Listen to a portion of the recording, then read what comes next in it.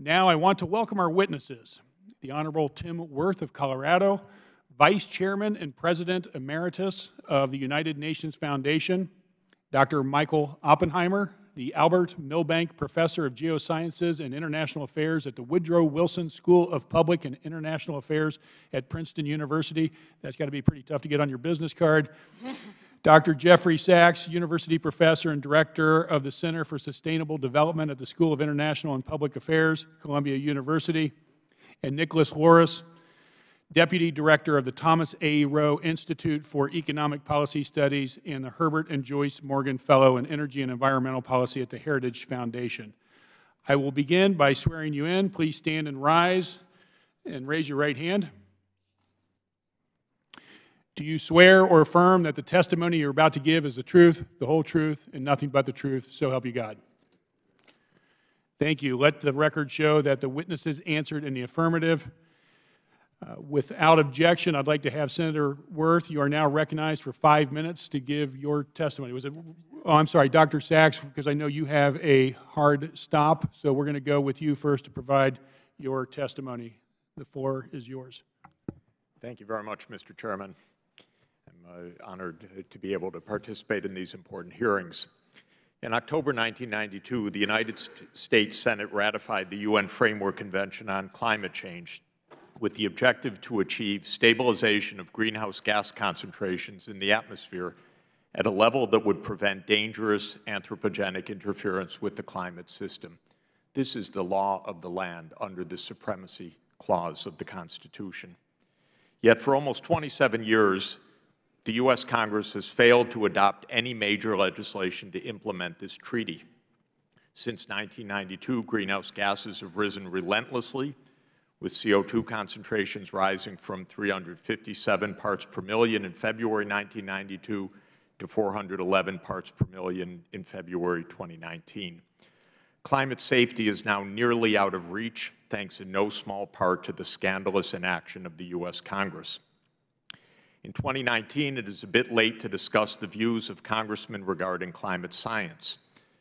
Despite the pseudo-debate over climate science in the Wall Street Journal and Fox News, there is no such debate among professional climatologists. This science goes back 150 years.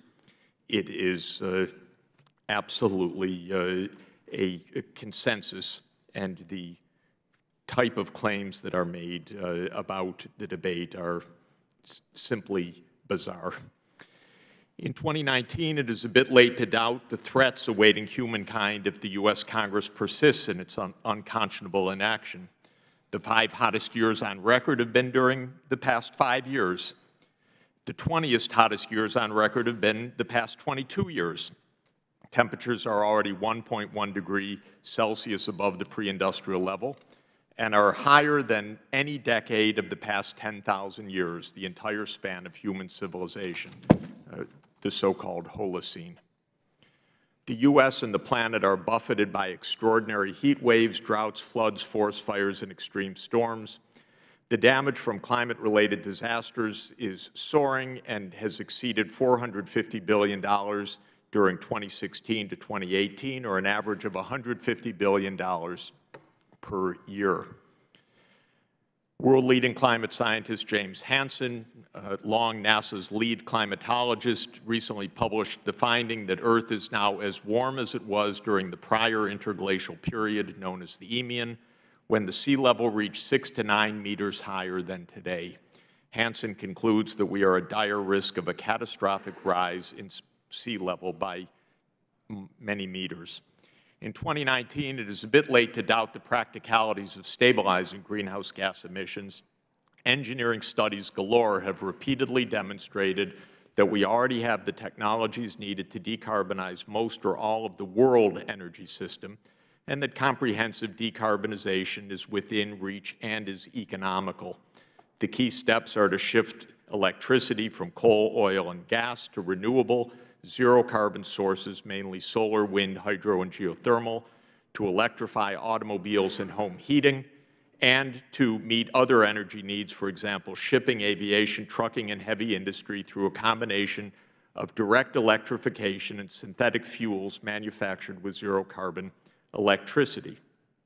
In view of these findings, the recent proposals for a Green New Deal make eminent sense, and a decarbonization plan should be put into legislation as soon as possible. Several recent studies have shown how the U.S. can decarbonize the energy system by 2050. Several states, including California and New York, are already aiming to decarbonize their power sectors before that date, yet the federal government is rudderless and without a plan because of the chronic inaction of the U.S. Congress. In 2019, it's late to claim that the U.S. should not act because other countries will not follow suit. The Paris Climate Agreement provides a mechanism to coordinate global actions. All 193 UN member states signed the agreement, yet only one, the United States, has declared its intention to withdraw from the agreement. With the science established, the climate disasters at hand, the future risks evident, the technological solutions available, and the diplomatic framework established, the question remains why Congress has so flagrantly failed. In my view, it is money. The oil industry supports the campaign funding of much of the Congress, much of this committee, and much of all of the Congress, especially on the Republican side. For all of Congress, the oil and gas sector contributed $82 million in the last election cycle. The largest spending was outside money at $35 million, PAC money $15, Koch Industries spent by itself $10.5 million. 87% went to Republicans. The Koch contributions, 99% to Republicans. Total campaign spending by the oil and gas sector since 1990 has totaled $622 million, with 81% going to Republican candidates. In addition to the campaign spending, the oil and gas industry spends an astonishing amount on lobbying, $124.8 million during 2018, which comes to $232,000 per member of Congress. The top 5 lobbying clients were ExxonMobil, Koch Industries, Chevron, Royal Dutch Shell, and the American Petroleum Institute. Their combined spending last year was $46.7 million. The total lobbying outlays of the oil and gas sector during 2010 to 2018 summed to a shocking $1.225 billion. 22 senators wrote a letter to Trump asking him to pull out of the Paris Climate Agreement. Every one of those senators, all Republicans, was funded by oil and gas PACs. The total oil and gas PAC spending for the 22 senators for the period 2013 to 2018 came to $5,870,000. The American people have lost confidence in the U.S. Congress. Only 11% of the public expresses a great deal or quite a lot of confidence in Congress, down from 42% in the early 1970s. Only 8% describe the honesty and ethical standards of Congress as high or very high, compared, for example, with 84% for nurses. Our hopes rest with politicians who choose to run their election campaigns without accepting the corrupting money of corporate PACs, especially oil and gas PACs. All politicians should renounce oil and gas PACs and return to the business of protecting the American people. Mr. Chairman, I implore this committee and the Congress to act without further delay. 27 years of inaction are dangerous enough. I know that I speak on behalf of millions of Americans and billions of people around the world who seek an urgent response to a world in peril. Thank you very much. Thank you, Dr. Sachs. We are starting to bump up against a vote, but in the effort of trying to get a little bit more testimony in, Senator Wirth, I'd like to give you 5 minutes for the floor. And to Good. Thank you very much, Mr. Chairman, and I'm delighted to be here and be back in the House where I spent 12 incredibly interesting and I hope productive years. It's a great opportunity and delighted to have you here. My message today is really very simple.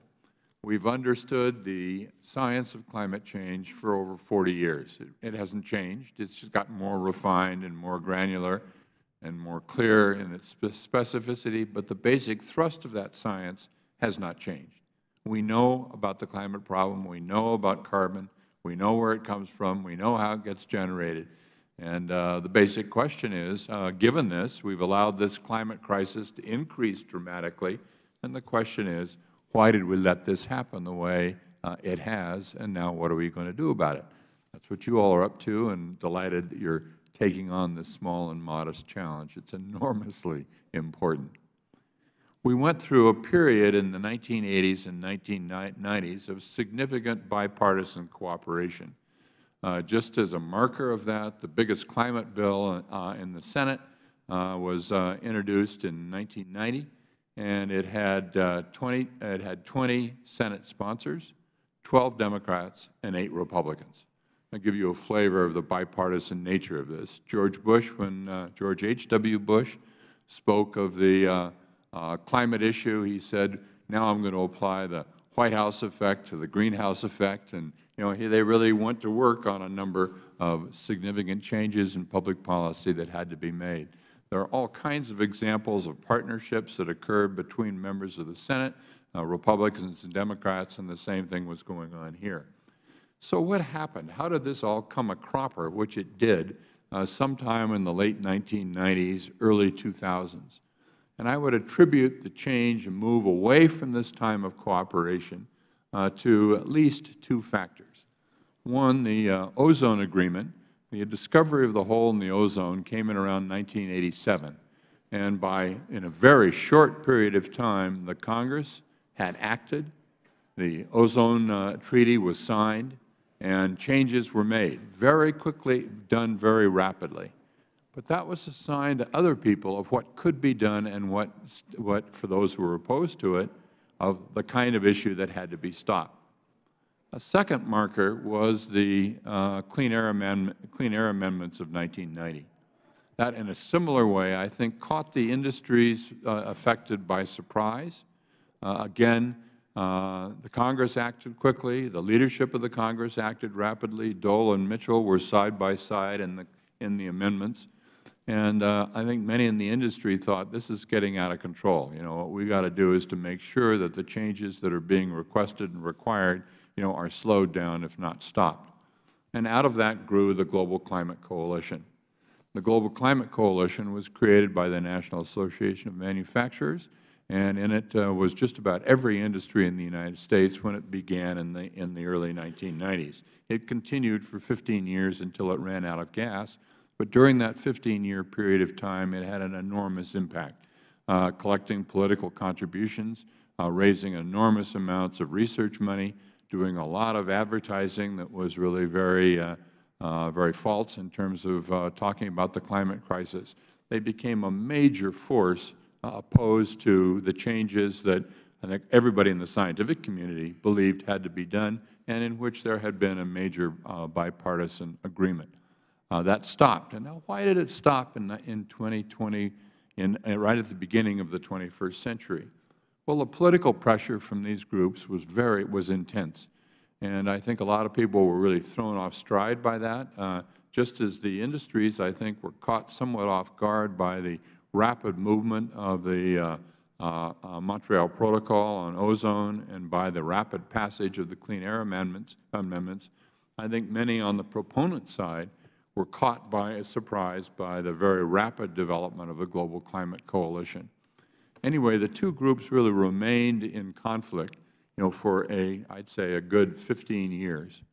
And it wasn't until the Paris Climate Accords began the direction of those that these groups began to come together, aided by another very significant change, which was that most of the big industry groups dropped out of the Global Climate Coalition.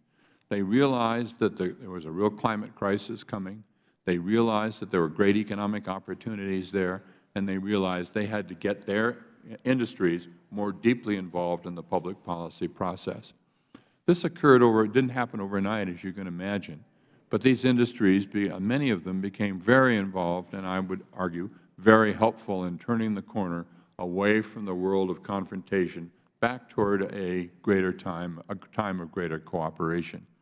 By the time of the Paris Climate Accords, the world had really come together in a this is a shorthand, obviously, but had come together in a very interesting and important set of new coalitions designed to make progress. No longer was it going to be governments dictating what the solutions were going to be, but it was a different kind of a process that was grassroots, bottoms up, and very important in that fashion. So that's where we are coming out of 2015. We now have remnants of the battle. I think the current administration has not been helpful at all in encouraging the kind of changes that have to be made. In fact, they have been discouraging those and trying to turn back much of the progress made and to destroy many of the institutions that were built. But even so, the momentum is very significant and continues. Which brings me to the final item I wanted to mention, and that's the Green New Deal. You know, I'm a great supporter of the fact that the Green New Deal was introduced. I think that it served a major policy goal by illustrating again and bringing to people's attention the need to move. It was not a prescriptive. Nobody ever thought the Green New Deal was going to be prescriptive. It wasn't a piece of legislation. It was a not particularly well-drafted prose document.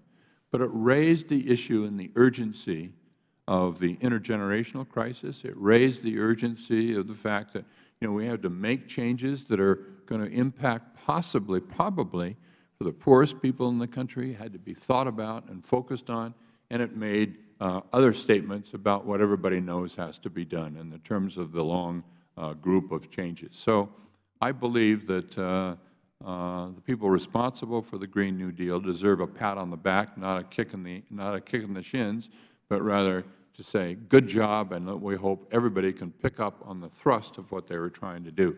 So, Mr. Chairman, thank you very much. Delighted to be with you. Thank you, Senator Wirth. And as is the case, we have votes that we have to go to. And Dr. Sachs, I realize that you may not be here with us when we get back. And Dr. Oppenheimer and Mr. Loris, I apologize that we're going to put a delay on the continuation here.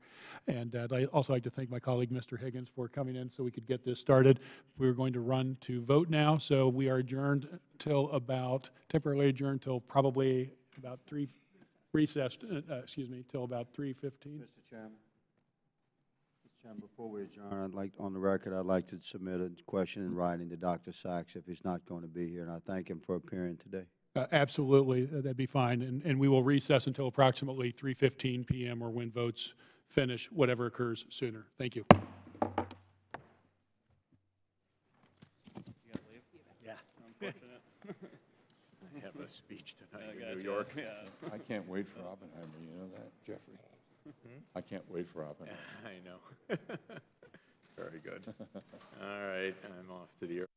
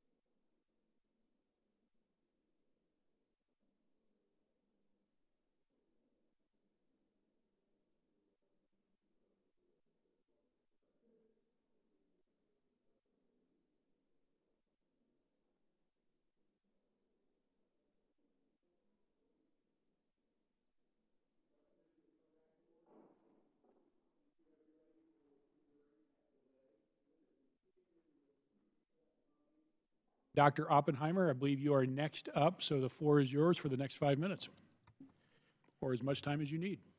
Oh, well, that's quite an invitation. Thank you, Mr. Chairman, and thank the committee for holding these hearings. I think they're especially important in light of some of the rather discouraging comments about climate science or the facts that we heard in this morning's full committee hearing.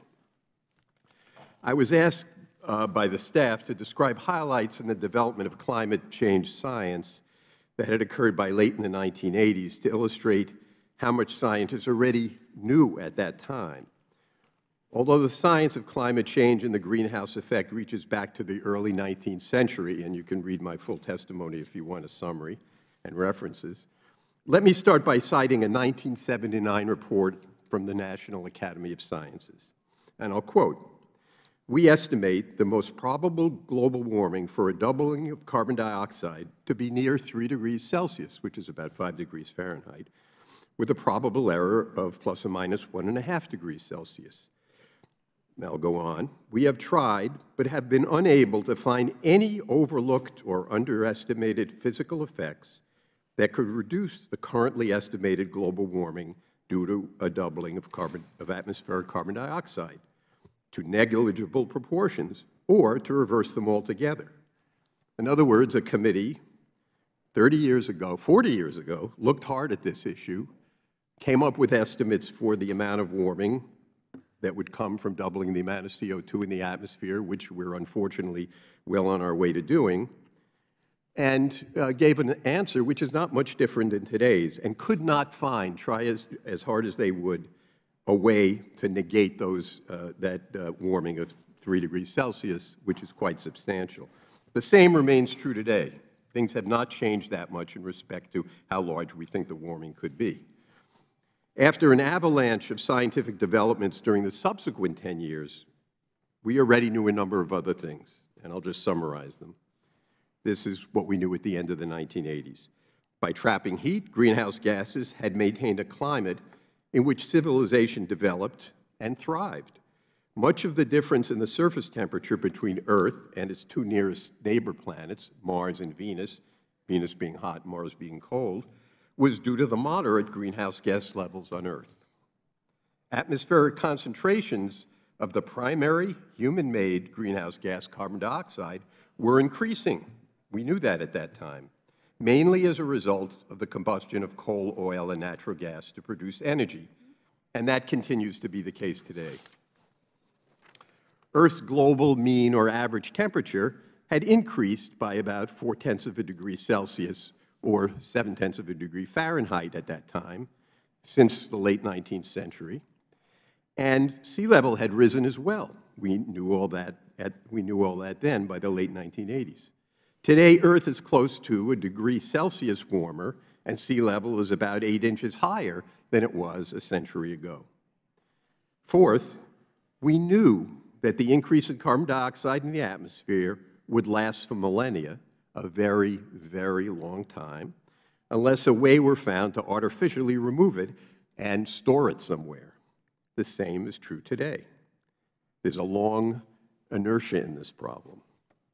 If emissions were not reduced substantially, Earth's climate would become warmer in the next century, and this is looking from the 80s, so the next century is this century, than it was over the entire history of civilization, possibly warmer than it had been for several million years. Now, we just either got very close to or surpassed the first of those dubious milestones, that is warmer than in the history of civilization. We may be there already, and unless we do something to curb emissions, we seem likely to be headed toward a warmer planet over the next century than has been witnessed in several million years, way before humans evolved. Resulting climate changes were expected to increase the frequency of very hot days and lead to impacts on water availability, crop yields, sea level, and natural ecosystems. We were worried then particularly about what was the canary in the coal mine of ecosystems, namely coral reefs. And coral reefs, due to a number of insults, including climate change, have begun to perish around the globe in the tropics where they live. Today, most of these impacts have already been detected, and much larger changes are forecast. In other words, the broad outlines of a problem bearing high risk for humans and society were already clear, even if many important details remain to be fleshed out.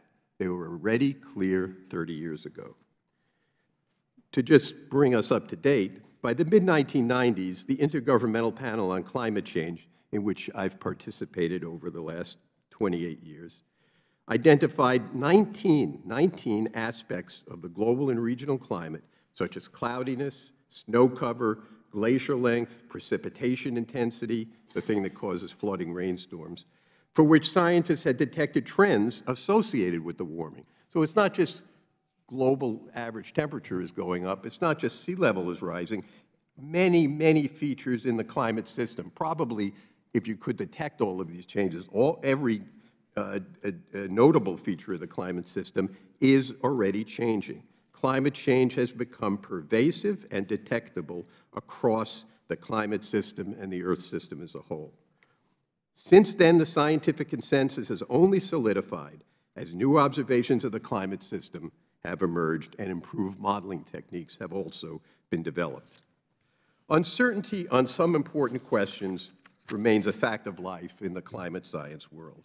For example, the future rate of disintegration of the large ice sheets in Greenland and Antarctica and the resulting effect on sea level rise remain largely uncertain, particularly in terms of what will happen later in this century.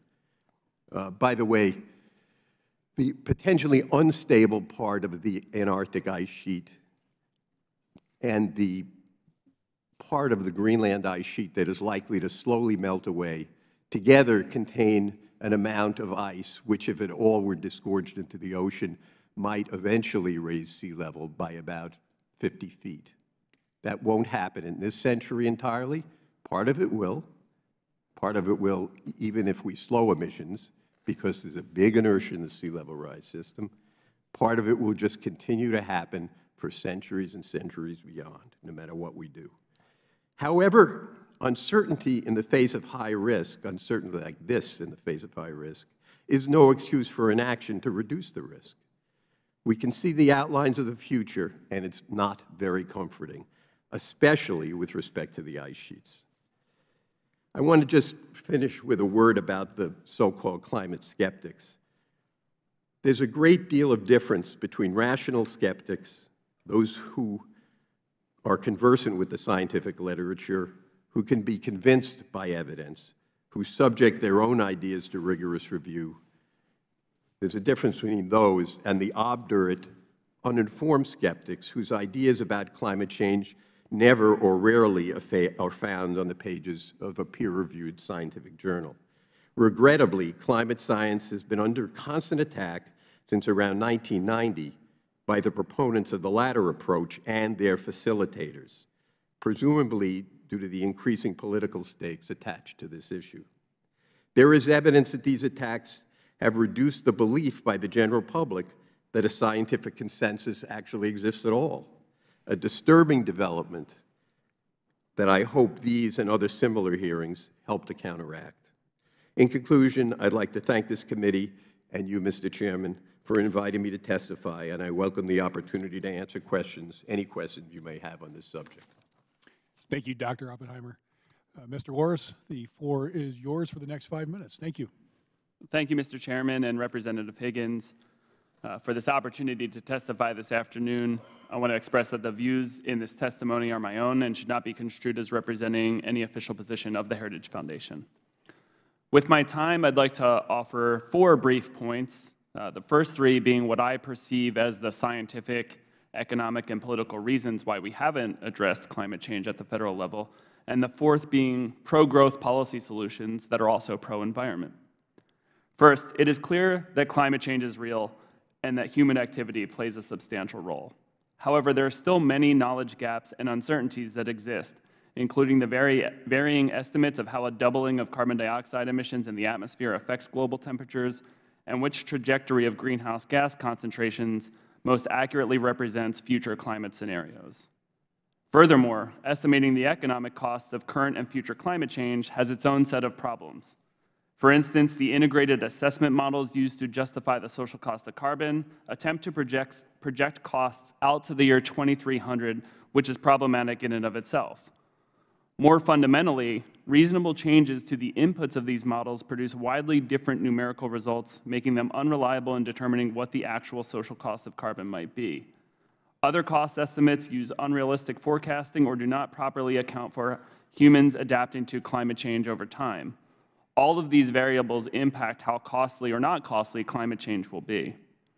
Second, the economic justification for federal inaction on climate change is quite clear. The proposed policies at the federal level would be costly and ineffective. Policies that restrict the use of conventional energy resources will increase energy prices, which is just a small part of the overall cost. Americans would pay more for food, healthcare, education, clothes, and every other good and service that requires energy to make and transport. Importantly, these policies are highly regressive, as they would disproportionately impact low-income families who spend a higher percentage of their budget on energy costs. With regard to the climate benefits from federal policy, they are practically undetectable. Even if the U.S. achieved net zero emissions goal, the averted warming would be less than 0.2 of a degree Celsius by the turn of the century.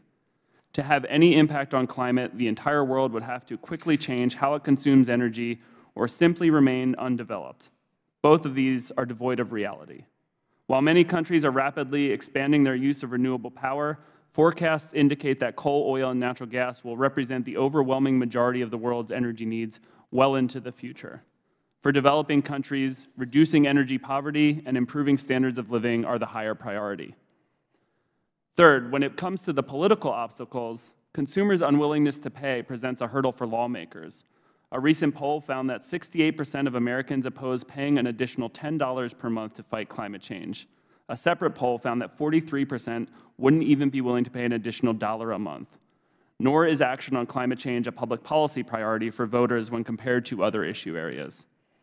Now, to be clear, my skepticism of unpopular, costly, and ineffective policies is not an excuse for complacency or a do-nothing strategy. I believe Congress should advance pragmatic policies that will drive energy and environmental innovation. For instance, our national laboratories are important conduits to spur technological advancements. We've benefited from Department of Defense R&D and alternative energy sources that have not only enhanced our military's mission capabilities, but have also produced significant economic breakthroughs. Another objective for Congress should be to eliminate subsidies for all forms of energy to eradicate the pervasive cronyism and corporate welfare in energy markets. Subsidies concentrate benefits to a select group of politically connected interests and disperse the costs amongst the rest of us. Moreover, this preferential treatment traps valuable resources in unproductive places. Instead, we should make emissions-free energy sources like nuclear and renewable power more economically desirable by fixing the excessive regulatory burdens that plague these industries.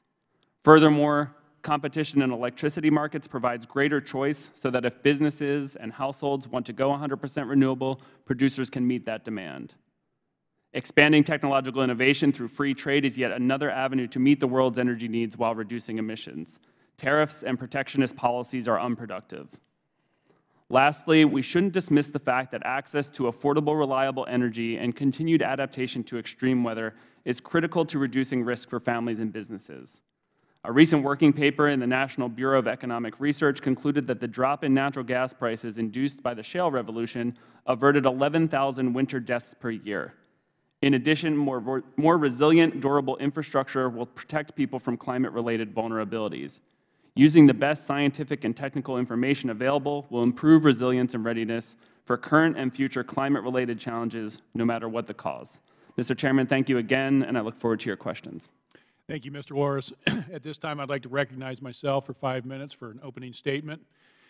This hearing is the first in a series of hearings on climate change that the Oversight Subcommittee on Environment plans to hold during the 116th Congress.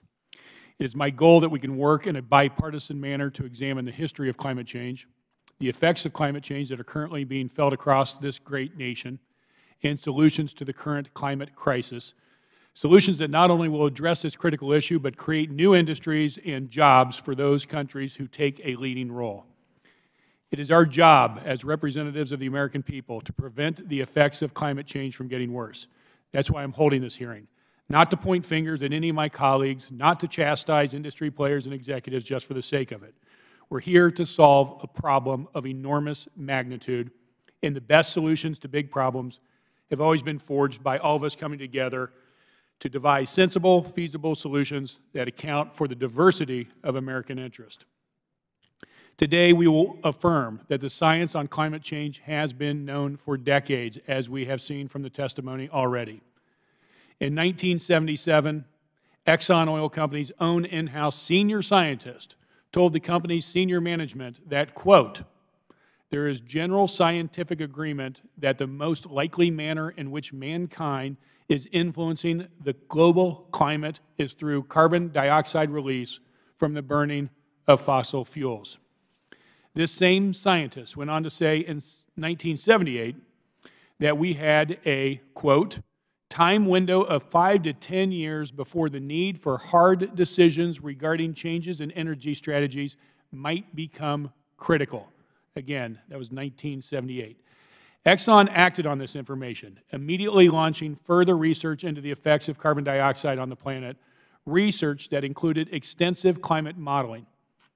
Royal Dutch Shell, in an internal document titled "The Greenhouse Effect," outlined Shell's extensive knowledge of climate change implications and warned by the time global warming became detectable, it would be too late to take decisive action.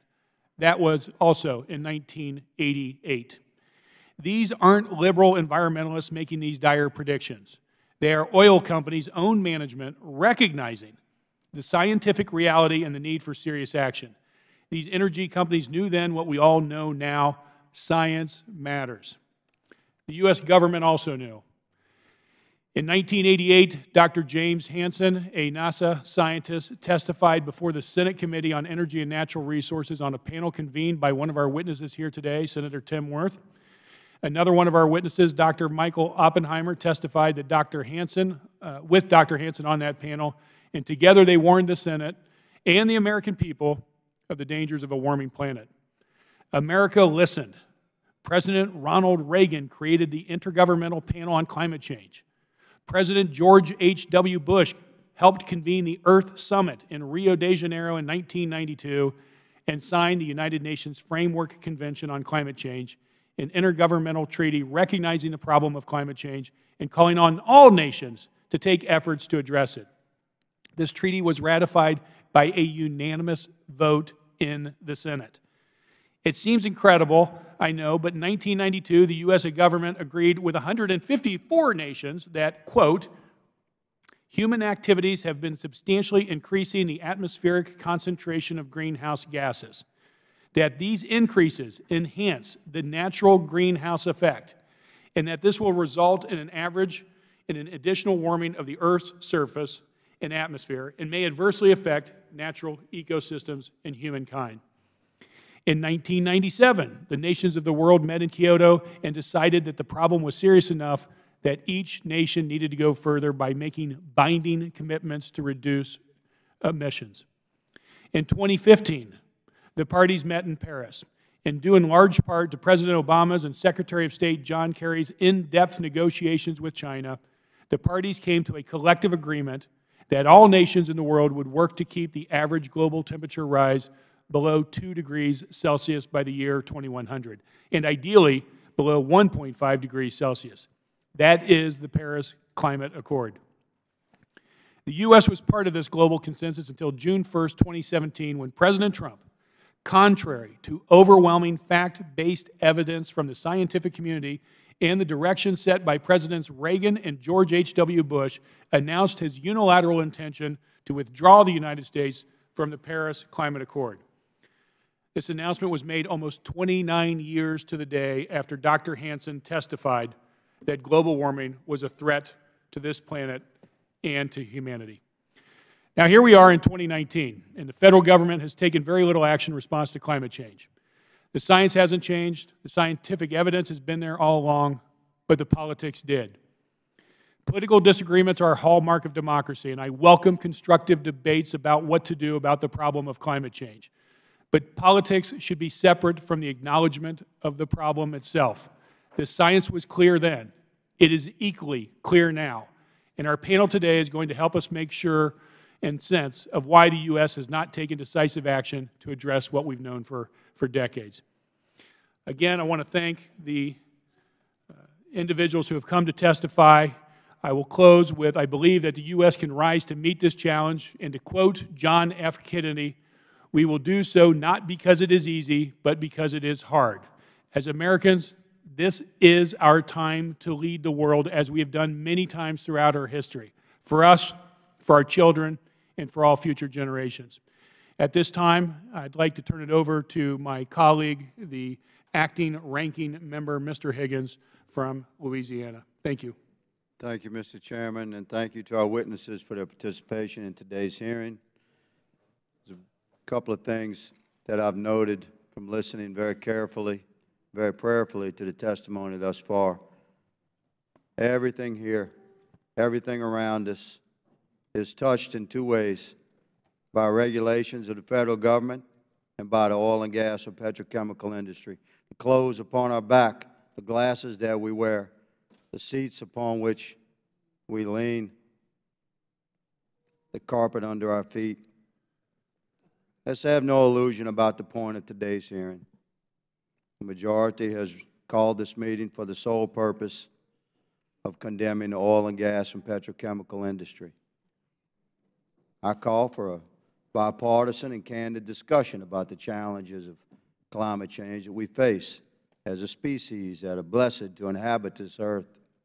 It's our responsibility to address these challenges within the parameters of our Constitution and based upon a sober interpretation of the sciences available to us. I'm old enough to recall when the science of the time stated that very soon global cooling would overtake the planet. And the language changed to climate change. And now, in today's hearings, we've heard more about global warming again. So it's not the doubting of science. It's the reasonable question of the interpretation of the scientific data. This is what we seek. And we must recall that we are a union of 50 sovereign states, a representative republic with constitutional parameters, and that there's no such thing as federal money. It's the people's treasure. We will no doubt hear of accusations and anecdotal stories to justify inquiries into American businesses. This day we'll hear this. By global standards, these industries are leaders for operations conducted in the cleanest and safest manner. American industry leads the planet in clean, efficient, and safe operation. You will perhaps not hear from my colleagues across the aisle the countless achievements our nation's energy industry has made towards cleaner and more efficient operations. In fact, since the year 2000, the oil and gas industry has invested over $108 billion into greenhouse gas mitigation technology. The slide behind me, based upon reporting, in 2015 and 16 alone, the oil and gas industry directly reduced emissions by the equivalent of 57.1 million metric tons of CO2. American industry did this, not Chinese industry, Indian industry, Brazilian industry, American industry. For comparison purposes, this reduction of CO2 is equal to the same amount of carbon sequestered by 67.2 million acres of forestry. Further, the investment in the non-hydrocarbon resources made by the oil and gas industry, such as wind, solar, and geothermal resources that my colleagues have made their priority, account for over 16% of all our nation's investment into new and emerging sources. I support these private investments by industry and by other organizations. And all of the above energy strategy should be our path. It's my goal forward for America. And I look forward to the progress that will be made, especially into small modular nuclear reactor technology, solar, and other sources of clean, renewable energy. But this will come from American industrial investment, not from bureaucrats in D.C. Every one of us wants to leave a cleaner environment for our children and grandchildren. However, the demonization of the fossil fuel industry and radical calls for its abolishment are increasing from my colleagues across the aisle as posturing takes place for the 2020 elections. Even if we were to completely curb our nation's CO2 emissions, which at this point would destroy our national economy and injure countless Americans, it would not make a dent on global emissions. Countless other nations, including China and India, would immediately negate any progress that we made. The American industrial model should be the model for the world, and within the parameters of our constitutional restraint, to recognize the rights of states and individual citizens therein were limited in scope. What shall we do to address these problems with reason and soundness of judgment? We should not call for radical proposals that end fossil fuel. We should be working internationally to bring American industry ingenuity and standards to other countries. Mr. Chairman, I thank you for your indulgence. I look forward to today's hearings and the testimony of our witnesses. Thank you, Mr. Higgins. At this time, I'd like to recognize myself for 5 minutes for questions. I'd also like to point out that I, too, Mr. Higgins, am thankful for the attempts and direction that the energy companies are leading in embracing clean energies and renewable energies. But as they pointed out from their own studies from the 1970s and 1980s, we need to do more, and we need to do more sooner. And that is really the goal of these hearings, is to move in that direction, not to have discussions about eliminating industries, but looking at how these industries can help transform our economy and the world's economy to clean energies and renewable energies. Because this used to be a bipartisan message. In the 1970s and 80s, we saw bipartisan support for just this purpose. In fact, I used to be a Republican. I remember when environmental stewardship was something that was front and center for Republicans. And I'm hopeful that this committee and the full committee, as well as our entire Congress, can get back to recognizing that it's not a debate about whether climate change exists and humankind's influence, but what we can do together to address it. So with that, I'd like to begin my questions here today by asking the panel, and I want to make sure I heard correctly. None of you believe that climate change does not exist. Is that correct? And all would agree that humankind plays a primary or leading factor in that regard. Is that correct? Let the record show that all three witnesses agreed with that information, both Democratic and Republican witnesses. That brings us to our next question, the urgency of acting now. Senator Wirth, what role do you think the government must play in order for the United States to meaningfully respond to climate change? Thank you, Mr. Chairman. I think there are a string of activities the government should be supporting. First of all, I think we have to remember that one of the things that we've talked a lot about how things have changed over the last 40 years. And one of the most important things that has changed is the fact that so much of American industry, and Mr. Higgins mentioned this, so much of American history has become engaged, been very supportive of climate reduction efforts, and been very much out front, in fact, often beyond what anybody in the government might have been doing at the time. So what are they asking?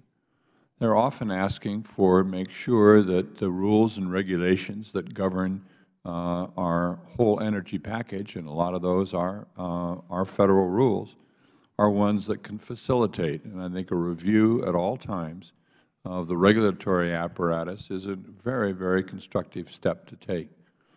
And investments in the future, an R&D strategy much more effective than the one we have now, I would certainly recommend that we undertake. I think there are a variety of items in the so-called Green New Deal that must be pursued and understood, if not very specific items that are there. Certainly the thrust that we have to be deeply concerned about the communities in the country and around the world that are most affected by climate change. How are they affected, and what kind of equities are built into whatever climate solutions we make? what kind of an intergenerational compact are we leaving for the next generation or the next 2 generations that come along, and how do we make sure that those interests are understood, which means that we have to act much more aggressively and much more rapidly. So in my testimony, I lay out a number of specific items that Senator Hart and I, for example, developed in response to the Green New Deal and all the criticism it received, by way of saying that we thought that the Green New Deal had done an enormous amount of good by focusing attention, bringing people to think more broadly about what has to be done. Thank you.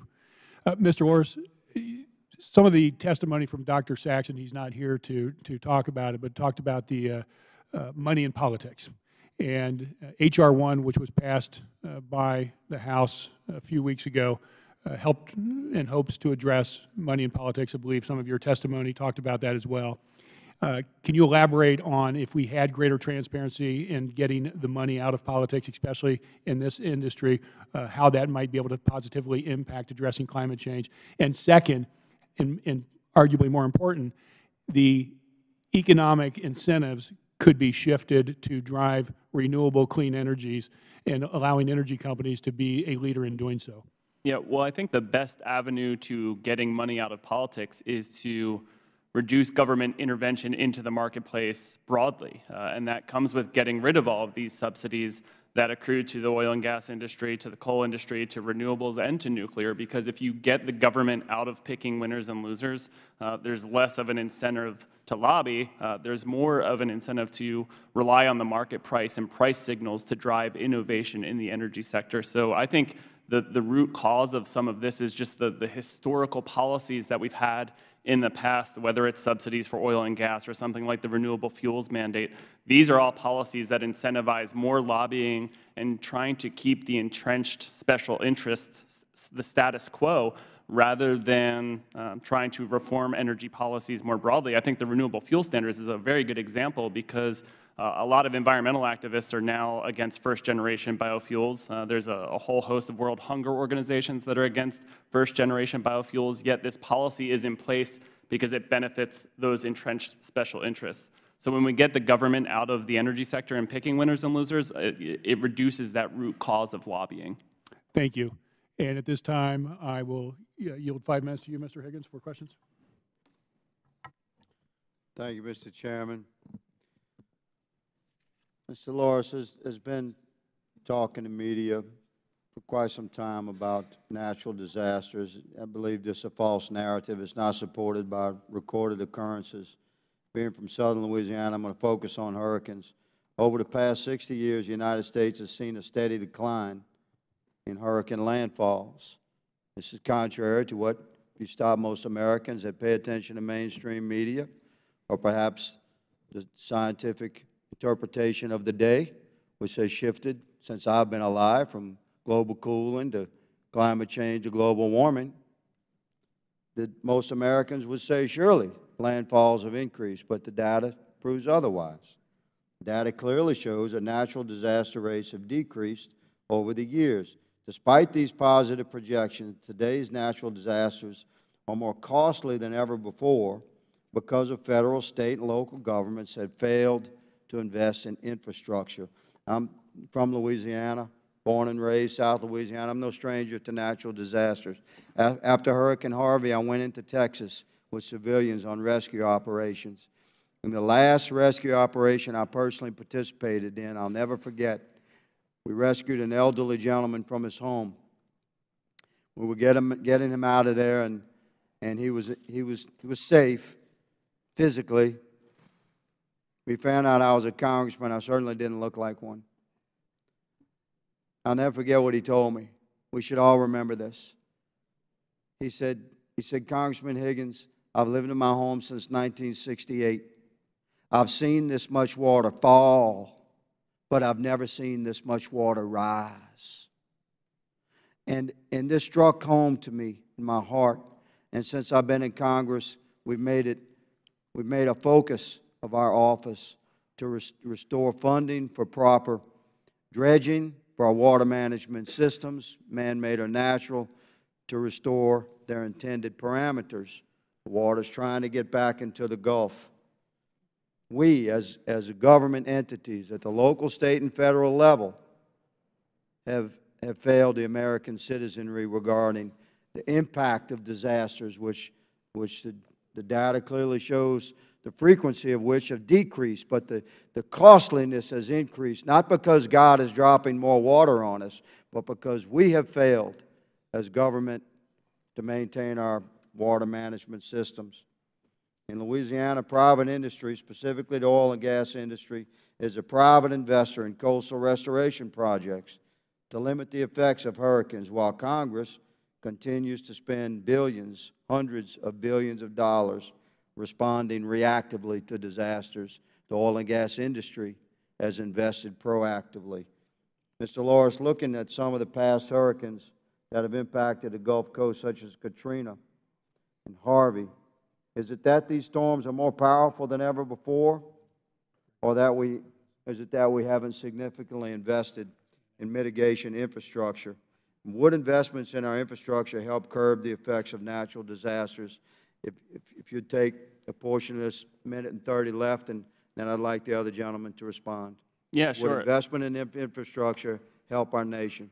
It would. It would help our civilian infrastructure, and it would help our military infrastructure. I know a lot of the previous hearing focused on climate change's impact in the military, and we've seen that no matter what the cause is, military installations have been impacted by flooding, coastal erosion, and other sorts of natural disasters and extreme weather events. What happened in Nebraska most recently is a good case study of the federal government lagging on the ability to approve infrastructure that would have helped reduce the threat. So you concur that investment in infrastructure is a realistic response to the impact of natural events and water events, natural disasters. Doctor? Do you have a comment on that, sir? Yes. I have a comment on a few things that you've laid out. First of all, U.S. landfalling hurricanes. You're quite correct. There is no known long-term trend. However, in the North Atlantic basin, which includes the Gulf and the east coast of the United States, there has been virtually certainly a trend in an increase in intense hurricanes. Now, we don't understand why hurricanes sometimes hit the coast and sometimes go harmlessly out to sea. That's a valid point, but I'm on limited time. Okay. Would you share that data with my office and the committee? I'd also, one more point along those lines, Hurricane Harvey has been subject to intense analysis, which has shown that one of the reasons the flooding was so intense was because the precipitation intensity was enhanced by a warmer ocean feeding more moisture into the system. Your third point about infrastructure, I think you're absolutely right that we need to be ready for nastier and nastier climate extreme events, and we're going to, in many cases, need an enhanced investment in infrastructure. Thank you for your clarification. And, Mr. Chairman, I'd like to thank you for the tone that you've set for this hearing, sir. It's quite bipartisan, I think helpful for us all. Thank you. I'd like to recognize the gentlewoman from California, Katie Hill, for 5 minutes, and also ask that she chair for me while I step out for a moment. Thank you.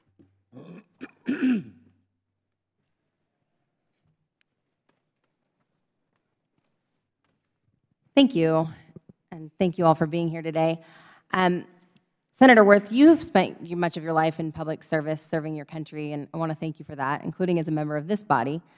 You were on the landmark panel in 1988, which included Dr. Hansen and Dr. Oppenheimer, where the alarms were first sounded on climate change. Do you happen to remember if there was much talk about the next generation on that panel and about protecting our kids and doing something for our kids?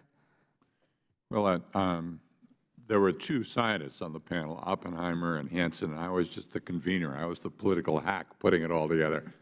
But the discussion afterwards was truly intense. I think people were very surprised to hear somebody say, this is not something that's theoretical, but it reached over from the theoretical into the practical. This is something that we observed.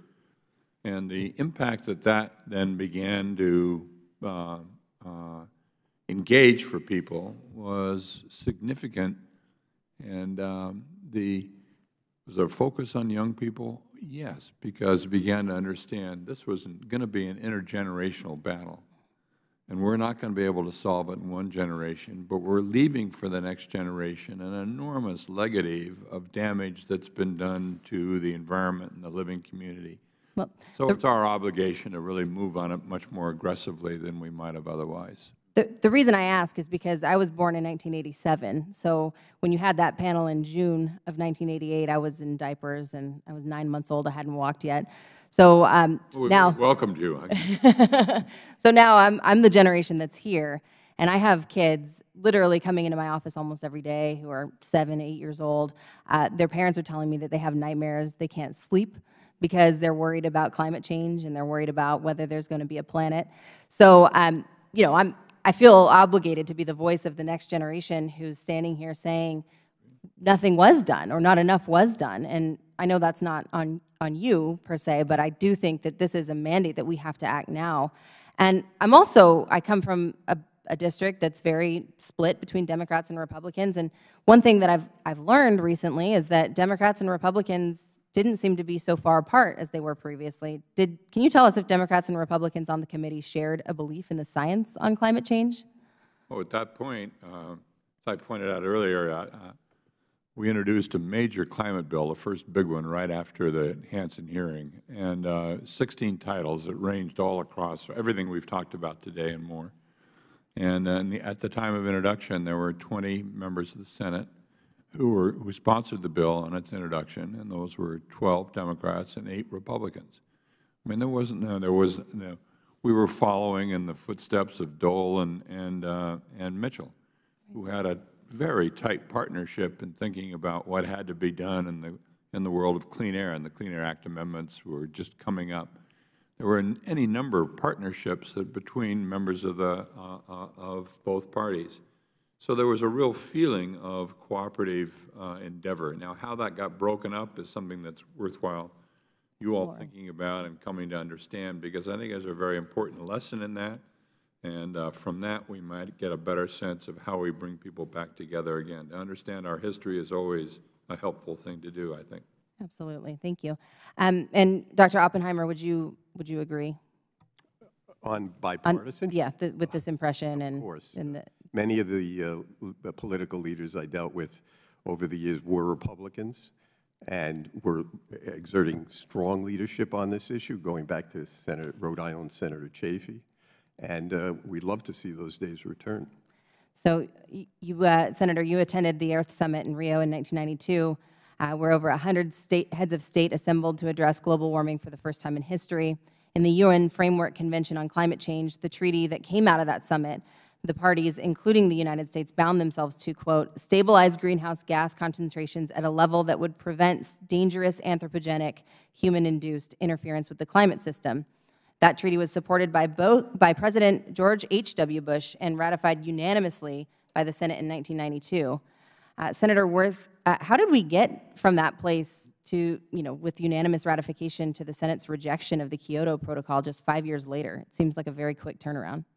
Well, I think at that point, things were moving very rapidly, both among the advocates and the opponents of doing anything in terms of climate change. I think that the people who were very concerned about the Clean Air Act amendments, about the ozone treaty that came out of Montreal, there were a number of major national and international actions at that point that I think caught many in the industry by surprise.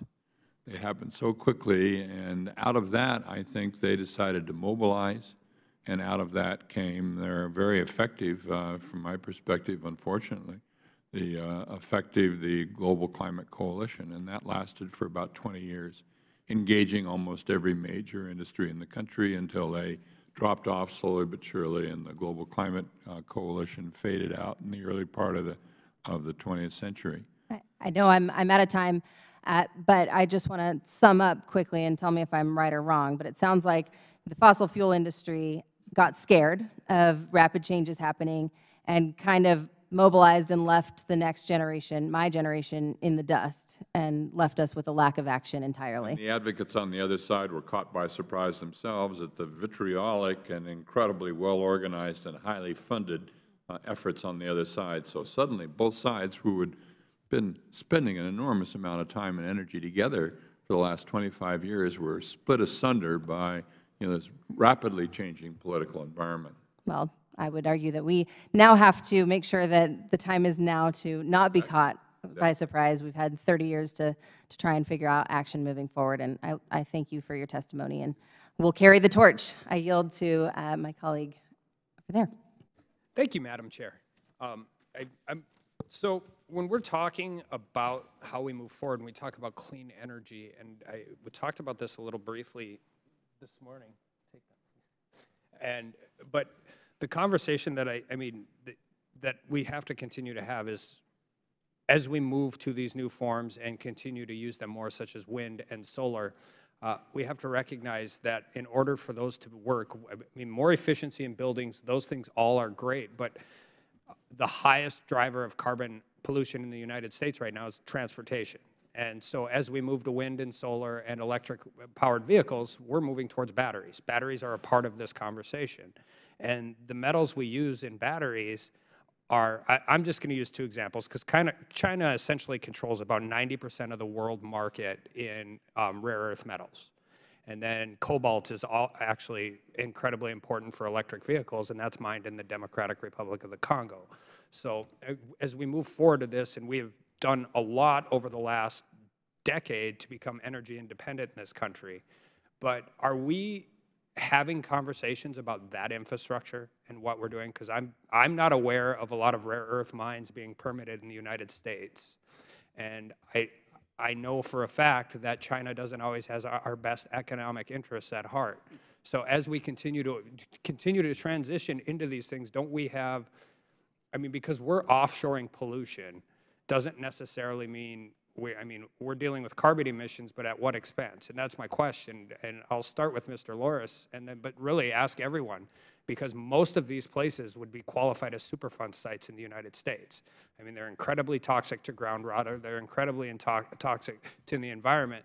So in our quest for cleaner energy, it doesn't do us a lot of good if we're exporting pollution, whether that means we're exporting oil, natural gas, coal to companies that don't, or to countries that don't have our regulations, are creating a market in countries that have an economic incentive to mine these products as fast as possible and not in the cleanest way possible. And then from a national security and economic security standpoint, do we have to be concerned that one country will control 90% of essential materials we need to create these batteries?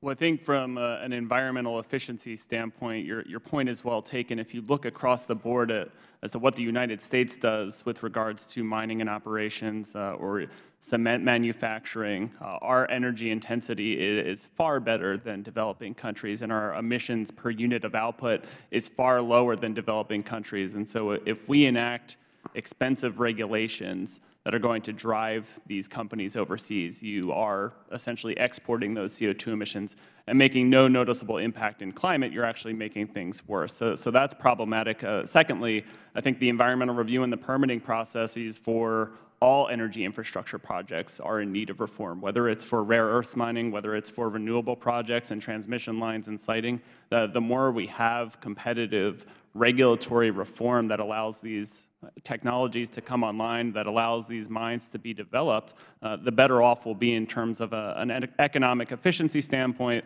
but also just from an energy access standpoint. I think both concerns are valid. If we are fortunate and make an energy transition quickly, that will probably involve electrification of transportation.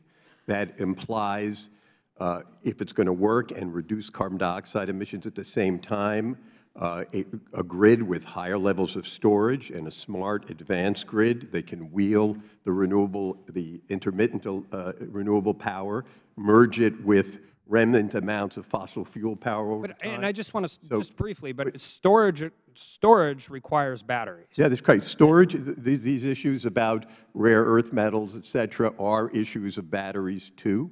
But it's not a solution to the problem to let an industry develop here, which would maybe satisfy security concerns, and let it be as dirty as the same industry is in China. It's a healthy, strong, reasonable regulatory system that we need to make sure we don't wind up with a cesspool here the way it is in some other countries. Well, and I don't disagree with that. I mean, we talk about permitting for solar and wind and the problems we run into in that, whether it's at state or the federal level. I mean, I can't imagine, I mean, in all reality, the permitting for a rare earth mine, I mean, we are not going, I mean, developing these quickly is not, I hope we do develop them, but I'm a little skeptical that we can develop them quickly. I'm more concerned about reliance on a lot of these countries to provide our energy, which after working hard to become energy independent. But with that, I know I'm past my time, so thank you, Mr. Chair. Thank you. And now I recognize the gentlelady from Michigan, Congresswoman Tlaib. Thank you, Chairman. In my district, we've been fighting for years to hold corporate fossil fuel polluters like Marathon Petroleum, the co-carbon industry accountable. When black piles, I don't know if you heard this story, but black piles of what they called petroleum coke started showing up on the Detroit riverfront, blowing into people's homes, and many of us organized around that, even though the state and everyone said it wasn't toxic. We had it independently tested and had carcinogenic and all these other toxins in there that cause cancer and respiratory issues. And we fought extremely hard to get it removed, but it was because of land use, not because of environmental protections. It was, you know, for many of us that live in these communities, for us, you know, it's not 12 years, our 12 years is here now. And that's how I feel when we talk about climate change. If folks want to see really what it looks like not to do anything, you should come to my district, where I think the smell, sometimes growing up, I thought that smell was normal. 1 of 5 children have asthma, have some of the highest rates of cancer and respiratory issues in some of my zip codes within the 13th Congressional District. So I'm really concerned about the fossil fuel industry and others which are continuing to poison our national conversation and stop meaningful federal action on climate change. So I'd like to go right to the panel and to ask each of you, are you aware of any organizations that are currently working to spread misinformation or sow unreasonable doubt about the science of climate change? Well, I think the organizations that are in opposition have become much more subtle and sophisticated than they were before. You know, they're not coming out and confronting the issue of climate change. You mean they're hiding? Well, you know, hiding, use your language. I mean, they are hiding, but they're much more sophisticated about it. And you know, they're funding university laboratories, for example, which is a way of insinuating themselves and legitimizing a lot of the work that they do, some of which is very valuable, by the way, but not to be perfectly straightforward and honest about what's going on. I'll give you an example. In my backyard, the oil shale industry has just boomed, you know, and the amount of fracking is looks like measles on some of the counties in Colorado. And one of the key issues, going to what you were talking about in terms of health, is methane emissions. And what we're now learning about methane emissions in children's health and endocrine disruptors and what happens, you know, there's very, very subtle kind of science. And that's enormously important, and that has to be also part of what we think about. That's what you're seeing in Detroit. That's what we're seeing in north of Denver and that whole shale area. You have to figure out how we're going to set together rules related to methane, just like you're looking for how do you set rules related to coal emissions. That's right. So, and I don't want to, honestly, there's organizations like Heartland Institute, the Cooler Heads Coalition, the Competitive Enterprise Institute, and ALEC, the American Legislative Exchange Council, are still promoting these climate misinformation campaigns, as you know. So, for example, in 2011, ALEC made a submission to the EPA docket, which I would like, Chairman, if without any objection, would like to submit for the record of the committee, where they said, quote, carbon dioxide is a natural occurring, non-toxic, and beneficial gas, and it poses no direct threat to the public health. Statements like these are false and misleading. It makes me so angry because I have so many children that are directly impacted by doing nothing. Do not take, you know, many of them do not just take, you know, I wouldn't just take my word for it. Take the word of Eric Schmidt, the chairman of Google, who vowed to disassociate his company from ALEC because, quote, the facts of climate change are not in question anymore. And Mr. Schmidt went on to say, and so we should not be aligned with such people that are just literally lying. And so, Mr. Lawrence, Is it true that your organization, the Heritage Foundation, has received funding from petroleum industry sources like the Koch brothers? We have in the past. I don't know what the last time they gave us money has. Yeah. But could I clarify one thing is that never has any donation or contribution to my organization ever influenced what I write or how I view energy economics. Okay. And you're a former employee of the Koch Charitable Foundation, correct? That's correct. Okay. According to reporting, the Koch brothers have donated more than $100 million since 1997 to dozens of groups that spread climate misinformation. According to reporting in New Yorker, the Koch brothers have, quote, funded many sources of environmental skepticism, such as Heritage Foundation, which has argued that scientific facts gathered in the past 10 years do not support the notion of catastrophic human-made warming. Is that correct? The catastrophic part is what's correct, is that in my opening statement, as well as in my written testimony, I acknowledge that man-made emissions are contributing to warming. From 1951 to 2010, you've seen over 50% of the warming likely attributed to man-made emissions.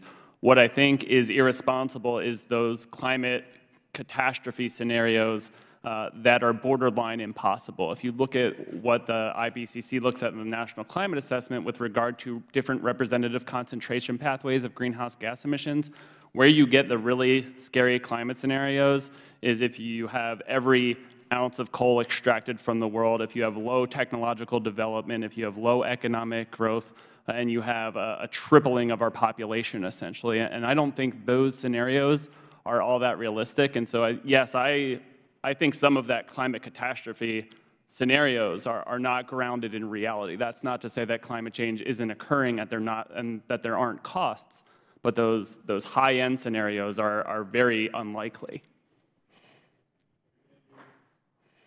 This time I'd like to recognize the gentlewoman from New York, Congresswoman Ocasio-Cortez. Thank you, Mr. Chairman. One of my larger concerns is that climate change is not just an environmental issue. It is also a crisis created by massive corporate corruption and misconduct.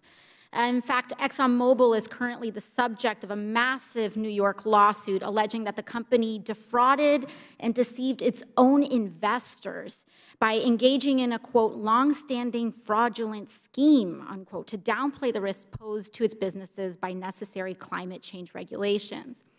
What's concerning to me overall is that this is part of a pattern, private and public, that it's about the role, the knowing, deliberate, and aggressive role of the fossil fuel industry and corporate lobbyists in misleading the public about the scientific consensus on climate change. For decades, there's been a coordinated effort to confuse the American public about dire threats to their to their health and livelihoods. In fact, the fossil fuel industry and lobbyists have funded third-party groups, often with misleading names, in order to confuse and sow debate where the scientific consensus is established. So, Dr. Oppenheimer, I have a question. One of these groups, it seems, was called the Global Climate Coalition, the GCC. It was an international lobbyist group that opposed action to reduce emissions. Can you tell me anything about this group, including who funded their efforts? The Global Climate Coalition went out of business, first of all, in 2002, I think. So we're talking about history. I was very familiar with the activities of the Global Climate Coalition because I attended many of the international negotiating sessions that resulted in first the UN Framework Convention on Climate Change and then the Kyoto Protocol, and which continued beyond that. They were active players at that time and appeared to be quite influential with some of the delegations from various countries, that, particularly those that have had strong interest in the fossil fuel industry. So would you say— And they, at that time, themselves put out some statements which were flat-out distortions, lies, you can characterize them in a number of ways, about the science, which is what I focus on the most. Go ahead. Thank you. I apologize, it's just because we have limited time. I can't tell you who funded them because I don't know. Sure.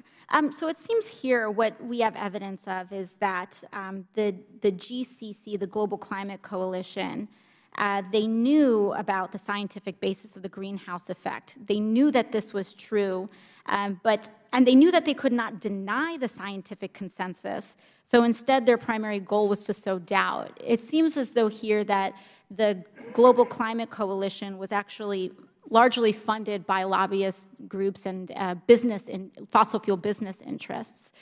Does their advocacy seem to align with that? Yes, but let me be a little more specific to make it clear. I knew several scientists from, for instance, ExxonMobil at that time. I worked with them closely at the Intergovernmental Panel on Climate Change. They were smart, they were knowledgeable, they never in the scientific deliberations ever said a word which led me to believe they were biased because of their companies. But it seems to me the people who paid them didn't listen to what they said when they went home, because I know those people knew the truth about it. Yeah, absolutely. And it seems from what we've dug up in history that's absolutely true, is that some of the first scientists to sound the alarm about climate change came from within ExxonMobil. And once they found out, and once the fossil fuel industry found out from their own scientists that they were responsible in large part for climate change, they then started to contract lobbyist groups and third-party organizations.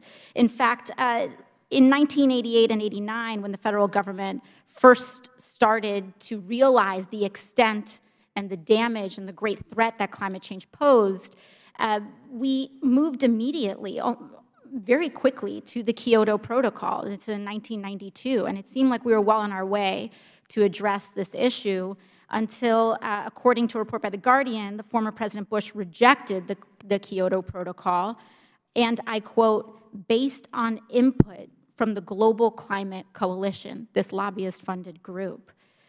Senator Wirth, did you have any experience with industry attempts to undermine the Kyoto Protocol or any other international climate agreements? Oh, yes. We thought we were putting together a pretty good agreement. The Kyoto Protocol was the first time to make specific instructions for what would come out of the Earth Summit in 1992.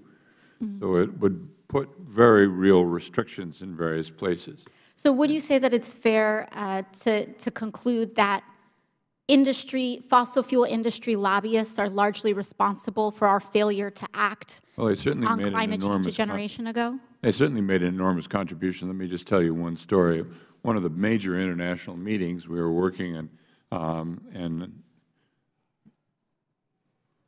the automobile, American Petroleum Institute, and there was 1/3 very large lobbyists sat right outside of the negotiation room.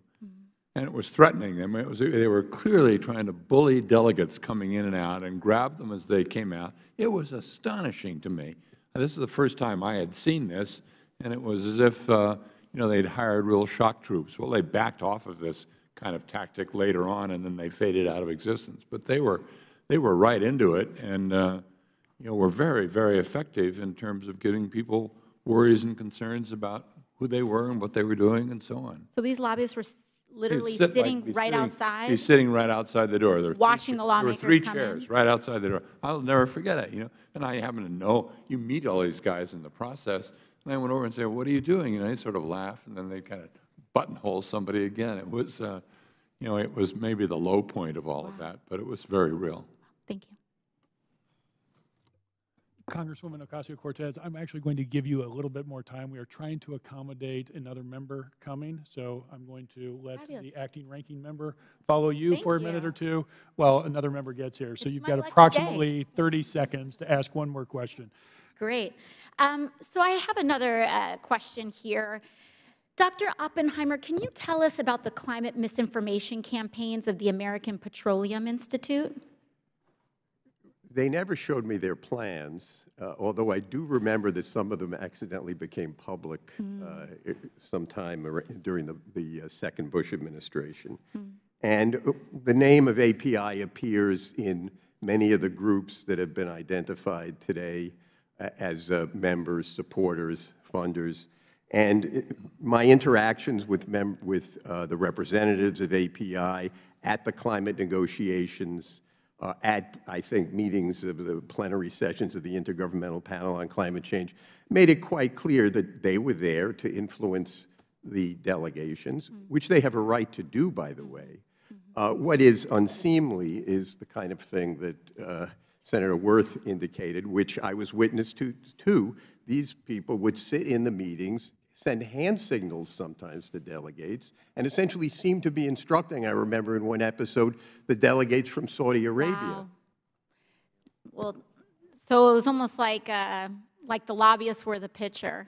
Oh, absolutely. And they were kind of giving these hand signals, letting the delegates know what they can and cannot vote on based on lobbyist Absolutely, interests. and it was widely observed and widely known at the Shocking. time. It's important to point out also, if I might, that the companies quickly faded out. No longer could you find companies as members of the Global Climate Coalition, but rather they were trade groups, the Farm Bureau, Edison Electric, the American Forest Products, Chamber, So they were kind of So that was their cover group. So those were the dominant members. So they were kind of creating these second and third degree organizations so that they could distance themselves from the political damage of climate denial, but still fully participate and fund it. That was always my opinion, yeah. One last question. With the API, in 1998, the American Petroleum Institute created a multi-million-dollar, multi-year communications plan to create climate skepticism. Mr. Chairman, I ask unanimous consent to add these documents, which we have obtained, to the record. So moved. And you are out of time. I apologize. Thank you very much. With that, I'd like to turn it over to the acting ranking member, Mr. Higgins from Louisiana, for 2 minutes. Thank you, Mr. Chairman. Gentlemen, you all have struck me as an excellent cross-section of reflective of the very best of American intellect.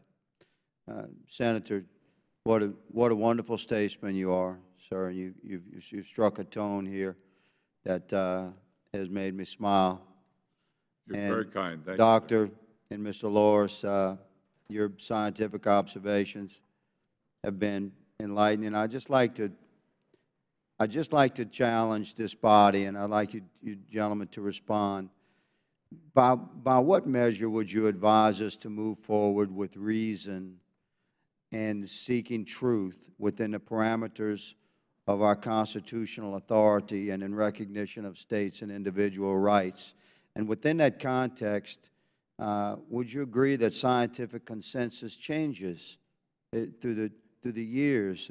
What was once considered scientifically unviable is in the next scientific journal found viable. What was once believed to be absolutely true is discovered to be not true. So within the context of a bipartisan bicameral Congress with a sworn duty to serve the people and the representative republic of these United States, by what measure may we move forward? And I begin with you, Senator.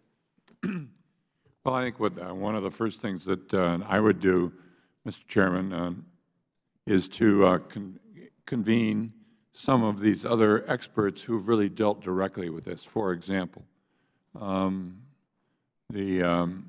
Chad Halliday, who's the chairman of Shell, may be one of the most reasonable energy executives you've ever met, and he is working very hard to get his colleagues among the very big oil companies to come kind of get on board and what can they do to advance the goals of Paris and get to the 2050 goals. And he's a remarkable man who previously was the head of DuPont and was chairman of the board of the Bank of America before assuming his responsibilities at Shell, which I think is now the largest American oil company. But anyway, I would have him come. I would have Naomi Oreskes from Harvard come, who has done the best research that I know of in terms of who was trying to influence opinion and how did they do it and when did they do it? You know, when did they know? When did they do it?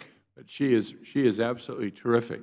It's getting people like that at some length that you have a chance to talk to. You know, these 5-minute things are great. I understand that and understand the constraints. I'm quite sure that with the Chairman's leadership and the ranking member for whom I sit today, with their leadership, that's the formula we shall seek. And perhaps the gentleman can answer questions in writing. Mr. Chairman, my time has expired. Good. Thank you. At this time, I'd like to recognize from the state of Kentucky, Congressman James Comer, also the ranking member of this subcommittee. Welcome. Thank you, Mr. Chair. And I know that this committee has gone long, and I just wanted to clarify something from the full committee meeting this morning. with respect to some statements that were made regarding the questions that I asked Senator Kerry. I don't think anyone on our side denies climate change. We just basically had questions about how we're going to pay for this legislation. That was the first part of the questioning that I wanted to ask Secretary Kerry and Senator Hagel. And I didn't get to the next part of the question, that, or I guess rather statement that I wanted to make, was that with respect to agriculture and coal, two industries that are huge in my southern and western Kentucky district of Kentucky, with respect to coal, I don't disagree that the natural gas is cheaper than coal today. I just feel that we need to have a diverse energy portfolio in America. And I believe that there are negative implications that are affecting communities that a lot of people in Washington don't realize. With respect to agriculture, and with all due respect to John Kerry, who's talking about crop yields and things like that, I doubt he's grown a lot of crops in his lifetime. And I'm a farmer, former Commissioner of Agriculture. I believe that every year yields have significantly increased, and I believe agriculture doesn't get the credit it deserves in making efforts to reduce its carbon footprint. We in agriculture want to pass the land to the next generation in better shape than it was when we received it. And those are some of the statements that I wanted to make that I didn't have time to make today because we were arguing over the cost of the first proposal that's received a lot of attention with respect to climate change, the Green New Deal. But I look forward, Ranking Member and Chairman, to be able to have dialogue on this issue. I do think it's an important issue, but I think that it's been heavily politicized in a way that is creating unrealistic expectations for people that believe passionately in the issue. So hopefully we'll have good dialogue as we move forward, and we'll be able to address the concern and figure out a realistic path forward in a way to pay for any major proposed changes that don't put the United States at a competitive disadvantage. There was a lot of knocking by Senator Kerry on President Trump's leadership. One thing that I think the American people support, or at least they do in my district, is the President's leadership in trying to put America back on a level playing field to create manufacturing jobs, to bring back manufacturing jobs. One reason we lost manufacturing jobs to China and other countries is they have much more lenient environmental laws. And when you poll the American people, the issue that consistently rises to the top of their concern, whether they're liberal or conservative, whether they're rich or poor, is the economy. So I applaud the President's leadership in trying to do that, and I look forward to having open dialogue with both sides as we come to solutions that are affordable and achievable for the American public. With that, Mr. Chairman, I thank you and yield back. Mr. Chairman? Yes. Isabel, can I just comment very briefly on the 2 points that are made at the beginning? I think those are grounds for 2 really good hearings, going back to the question of where you go from here. One, the impact on coal communities is something that is very seldom, I think, really drilled down on. People talk about only so many jobs for coal miners, but that's not the point. There are truck drivers and restaurants and the whole communities that are dependent upon this, and how do we make that transition? I don't think we know how to do that, and I think that's a real contribution that can be made by this committee. Similarly, in the area of agriculture, there's been much talk about the impact that agriculture can have in working on the climate issue and sequestering carbon and so on, but that's been skin deep in terms of, I think, for the most part, the analyses. And that's a second area that I think you can very constructively delve into and, come up with a set of recommendations that really haven't been as deeply probed as I think they have to be. So Thank you, Mr. Chairman. Could I add to that, Mr. Chairman? I'm sorry, Dr. Oppenheimer, was that you who Yes. spoke? With regard to the 2 points you made about coal and agriculture also, and of course I support what Senator Wirth said, globally, that includes the United States also, I don't know about the situation in Kentucky, crop yields have actually slowed. The growth in crop yields is not what it was several decades ago, and it's slowed because the benefits of the Green Revolution have basically run out. They've spread worldwide. And in addition, there's another headwind. That is that there's evidence that the climate changes that have occurred have marginally started to reduce crop yields of the major cereal grains in many areas. I'm not asserting that it's affected Kentucky yet. It's to be a concern for the future. So we welcome the engagement of farmers, both in the issue of how to adapt to these changes and how they can contribute to enhanced carbon sequestration, for instance. The other is, you know, it's perfectly plausible that technologies that exist to capture carbon dioxide emissions from coal-burning power plants and scrub them and sequester them could be part of the long-term solution. So I think we ought to work together to try to figure out which of these opportunities are the most economical, which will solve the problem across the board, which will bring co-benefits of reduced air pollution. And, you know, I don't think we need to write anything off completely. Thank you, Dr. Oppenheimer, and thank you, Senator Wirth. And thank you, Ranking Member Comer, for your comments as well. At this time, I'd like to recognize the gentleman from California, Congressman Gomez, for 5 minutes. Thank you, Mr. Chairman.